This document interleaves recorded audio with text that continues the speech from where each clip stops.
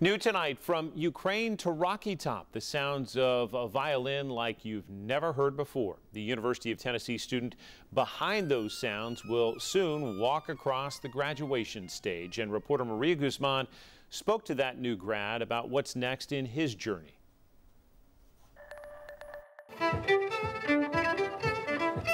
For the last 2 years, the hallways at the University of Tennessee and the streets of Knoxville have been filled with one unique tune.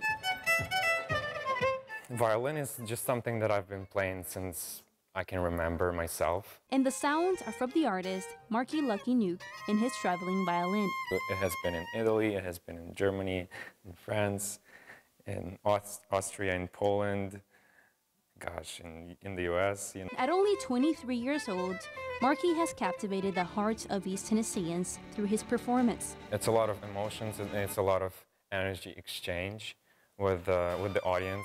His musical talent led him to perform at hundreds of events across East Tennessee. He also produces his own original music. You know, I showed people something that they never saw before and never heard before. His journey with music started 1,000 miles away in Ukraine. Marki was 5 years old when he picked up the instrument. So it's like a part of me. The same instrument would give him a one-way ticket to America. Marki arrived to Knoxville in 2022, fleeing war in Ukraine.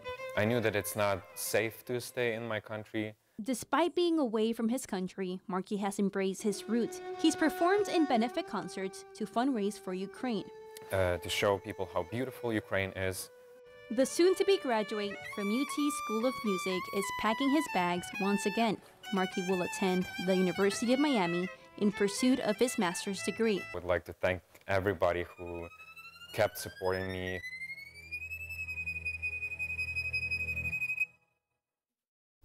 What a talent. Congrats to him. And spring 2024 commencement does start Thursday, May 16th, runs through Saturday, May 20th. You'll find them scheduled to take place inside the Food City Center on campus.